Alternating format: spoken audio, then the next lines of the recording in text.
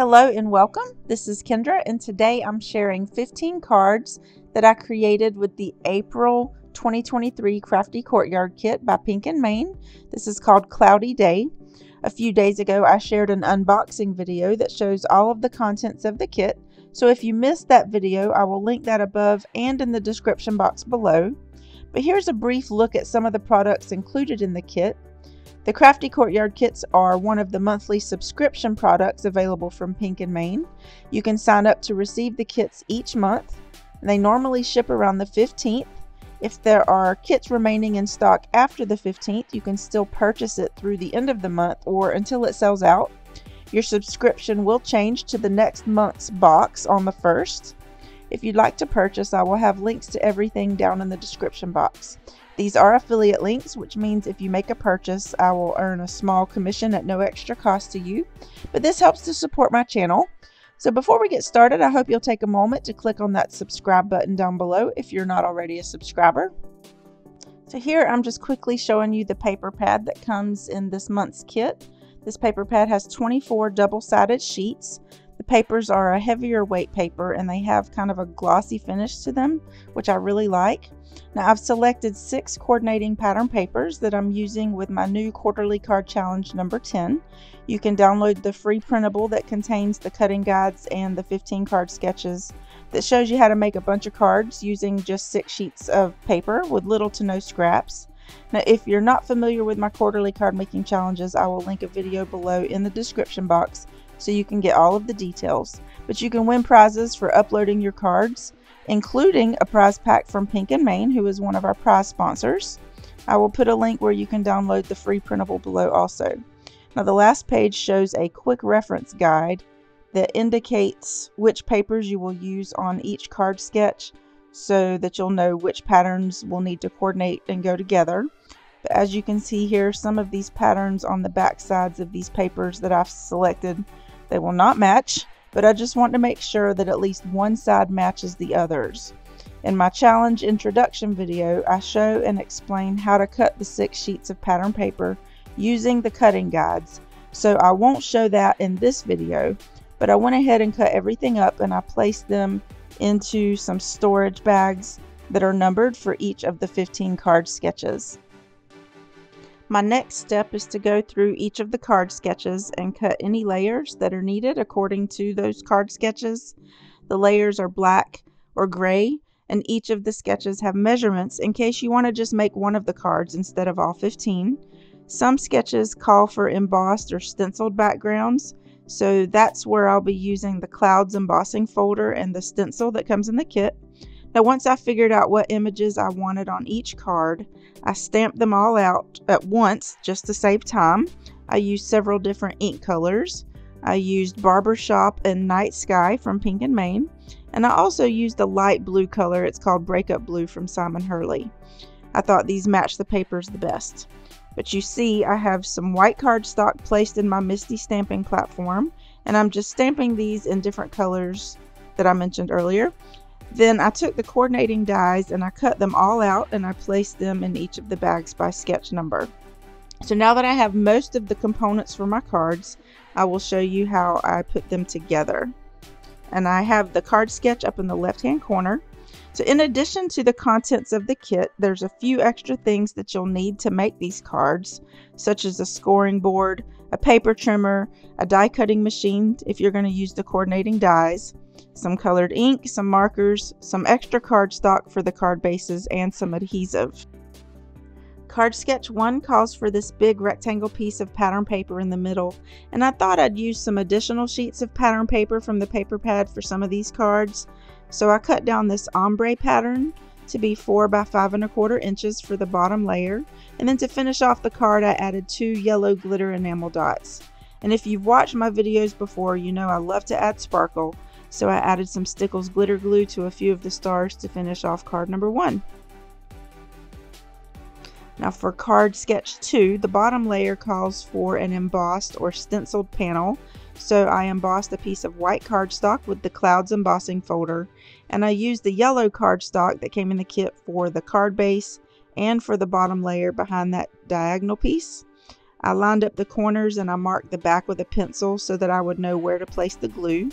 I used the stitched oval die set from Pink and Main for the oval piece, and I added some foam tape to the back of my sentiment and the image to give it some dimension. I used the big roll of foam tape from Pink and Main. This is by far one of the most valuable purchases I've made from them. There's 108 feet of foam adhesive and it's only $20 for the roll. Plus, as a monthly subscriber, you can get an additional discount on everything in the store. So it's definitely worth it to sign up for these kits. But I colored the star in with Y15 Copic marker and I pulled in some blue with the B93 marker on some of the other stars. I flipped the card over and trimmed off the pieces that were hanging over the edge.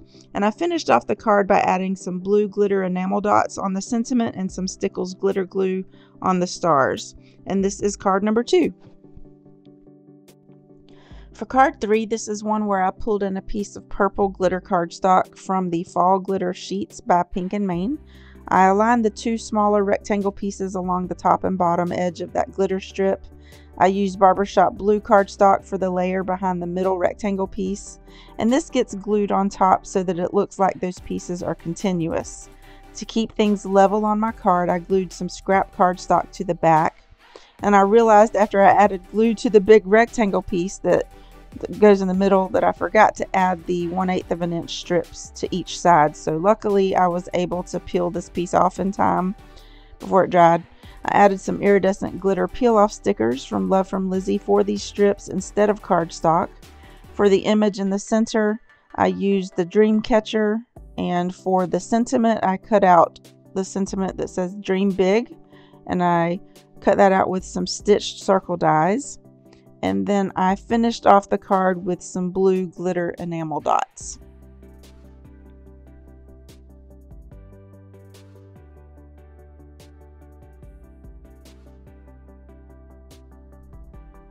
For card 4, again I used a 4 by 5 1/4 inch purple glitter cardstock for the back panel. The pattern paper I used for this card is probably my favorite out of the entire paper pad. But you want to place these pieces where the glitter background panel will show through between the pieces. So you'll want to try to space these out evenly. Now since I'm gluing these onto the glitter cardstock, I wanted to make sure that it would stick well. So I placed my Misty on top of that while it dries to keep it flat. And while it dried, I colored the rainbow image that was stamped with the night sky ink. I only used Copic colors that were in the pattern paper. I started with B93 and then I used BG01 and BG49 for the teal colors, and then BV11 and V17 for the purple colors, and I used those on the rainbow. I added some cool gray C3 to the bottom of the clouds, and of course I added some foam tape to the back of the sentiment that says you are a shooting star, and I glued the image flat on the card and finished this off with some Stickles glitter glue on the stars, and I added some glitter enamel dots on the banner, and this finishes off card number 4. Now for card 5, this sketch calls for an embossed, stenciled, or pattern paper panel, so I decided to emboss some of the blue cardstock that's called Riverwalk that came in the kit. I used the Clouds embossing folder, and rather than cutting a big layer of glitter cardstock to go behind the rectangle piece, I decided just to cut strips to save on supplies. And then rather than using a scalloped circle like the sketch calls for, I decided just to use the rainbow in its place. And this is one that I colored off camera, similar to the last card. And again, I finished it off with some glitter glue and an enamel dot on the sentiment. And this is card number 5. For card 6, I decided to use the stencil for the card base. I didn't want the clouds to stand out too much, so I used the Breakup Blue color ink, and I used my mini ergonomic blender brush to add the different layers of clouds across the entire card. And I really love how this turned out, and I know it's hard to see on screen here, but there's just this slight blue sky looking pattern. But after I let that dry a little bit, I glued down the pieces according to the sketch. And then for the embellishment piece, I used the moon image, and I popped that up with some foam tape, and then I finished this card off with some Stickles glitter glue.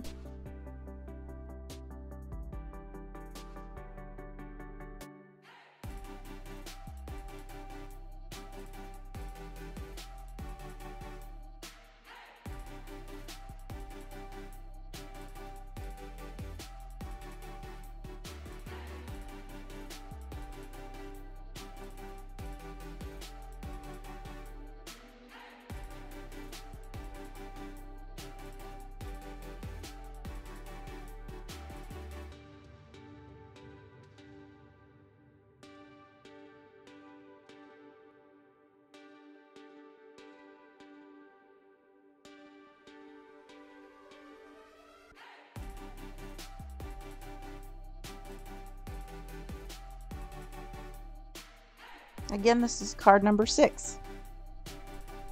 Now for card sketch 7, it includes instructions on how to make the paper twist part.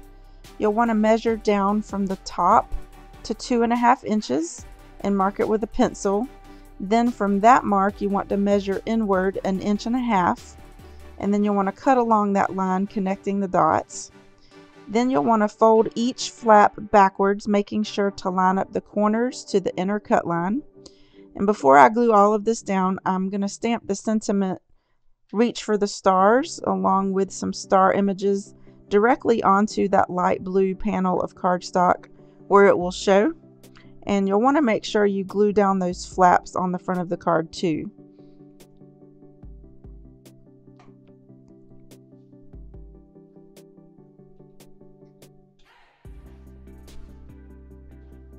And then I added the moon mobile image to the center of those 2 flaps and some glitter to the stars to finish it off. And that's card sketch number 7. Now for card 8, I used a piece of Riverwalk cardstock as the card base. And for the square or diamond pieces, I layered these in the navy blue color. To keep things level, I cut another 2.5 inch square, and then I cut out notches where the diamonds overlap. And I used the cloud mobile image on top of the middle diamond. And I used a sentiment that says, "You are a shooting star."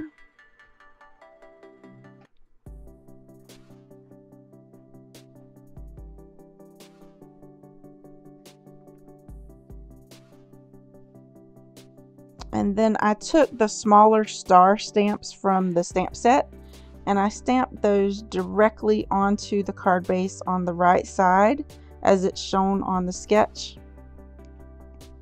And instead of using my Misty stamping platform, I just decided to use an acrylic block since I already put this together, and I totally forgot to do this before I glued everything down. So I would suggest doing this first, but luckily it turned out good. And then after I let that dry a little bit, I added some Stickles glitter glue to all of the stars, and then I also added some glitter enamel dots on each end of the sentiment banner.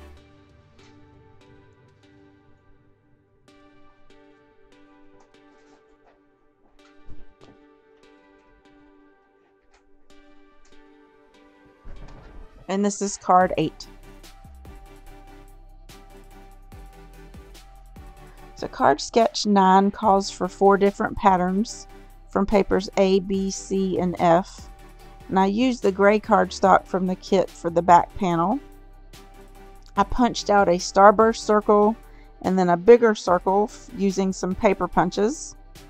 And then for the 3 banners, I tried to use my banner punch, but some of the pieces were just too short. But I did end up getting the long piece cut, so I used that as a guide to cut the other 2 banners. So I just marked it with a pencil and I cut it with my scissors.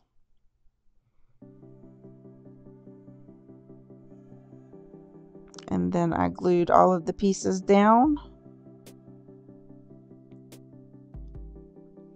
And then after doing this, I placed the circle pieces on top, and just to make sure that it stays, I added a heavy punch so that it would hold it down while it dried. And this to me kind of looks like a prize ribbon. But I added some foam tape to the back of the sentiment that I cut out with a stitch circle die, and I placed that on top of one of the dream catcher images that I stamped out and colored earlier. And I added a glitter enamel dot, and this finishes off card number 9.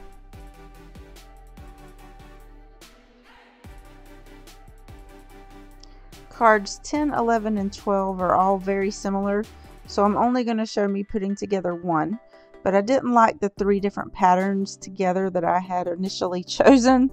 I had 2 of the bokeh patterns in purple and blue, and then a really dark purple watercolor pattern. It just didn't go together at all, so I just decided to use the 2 bokeh patterns together for cards 10 and 11. And then I used the other side of the pattern paper for card 12. So even though I cut the starburst pattern, I decided just to piece it back together. Now cards 10 and 11 are glued down directly onto the piece of night sky cardstock that I used as the card base. And I used some Love from Lizzie peel-off stickers on top of the seams. You could also use skinny strips of cardstock on top of the seams if you don't like those showing. I used some of the cloud images for the focal points on the bokeh pattern cards and 2 different sentiments that I stamped onto banners. And then I added some of the flat confetti pieces all over from the exclusive sequin mix from the kit on both cards. And then for card 12, I used a piece of craft cardstock for the base, and I just added some thin gold stickers to cover up the seams, and I used the Dream Big sentiment for that one. And then for card 13, I paired the 2 bokeh patterns together again.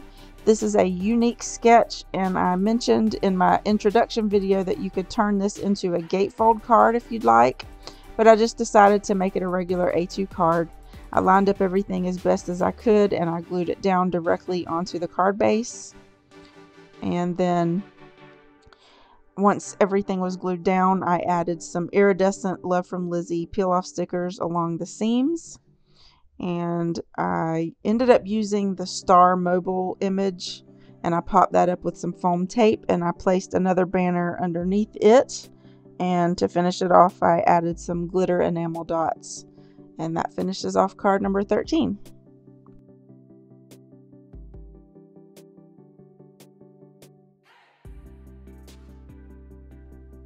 Now for card 14, I decided to use another pattern paper from the paper pad for the back panel. I just love the ombre glitter pattern, and all of these colors are in each of the pieces. So I layered each of the strips on top of one of the blue canvas pattern papers from the paper pad, and I cut out one of the sentiments, and I cut that out by hand, and I glued it onto a circle that was also cut from that leftover 2-inch strip of the glitter pattern paper. It's actually not glitter, but it looks like glitter. But I added some stars in place of the hearts as shown on the sketch. And then to finish it off, I just added some glitter. Of course, I have glitter on every single card, but this is card number 14. Pretty simple.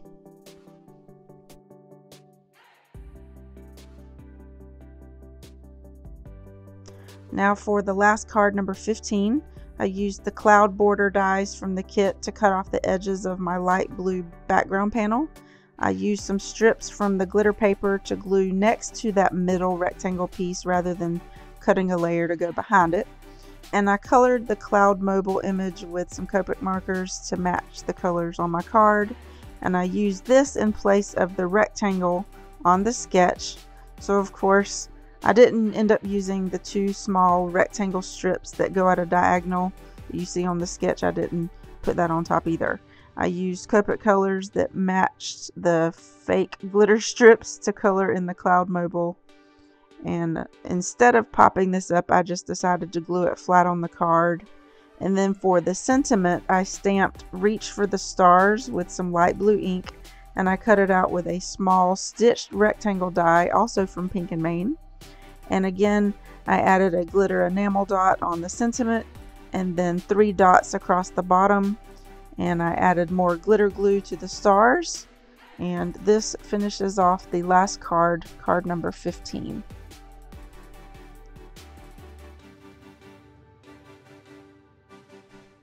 So here are all 15 cards. I think they all turned out really pretty, but I think it's easy to make cards look pretty when you have beautiful pattern paper like this. This is probably one of my favorite kits so far. I'd love to know which card is your favorite. Please let me know down in the comments section. For your information, I used 6 sheets of white heavyweight cardstock, a sheet of craft cardstock, 1 sheet of 6x6 purple glitter cardstock, a sheet of barbershop blue cardstock, plus a couple of sheets of the Riverwalk cardstock in addition to the cardstock that came in the kit. Overall, it took me about 4 hours to make. Now remember, you'll need to sign up for the monthly subscription boxes by the 14th to guarantee that you'll get a box. And if they have any left over, you can continue ordering through the end of the month until they sell out, and they start shipping on the 15th. I'd also like to invite you to join my quarterly card making challenge number 10. It's a lot of fun and you'll have a chance to win some amazing prizes. Now challenge 10 ends on June 30th of 2023, so you have plenty of time to create your cards. Again, for more information, click the link down below in the description box. If you enjoyed this video, I'd love it if you'd give this video a thumbs up and subscribe to my channel if you're not already a subscriber. I appreciate you watching this video and I hope to see you again soon. Have a wonderful day and happy crafting!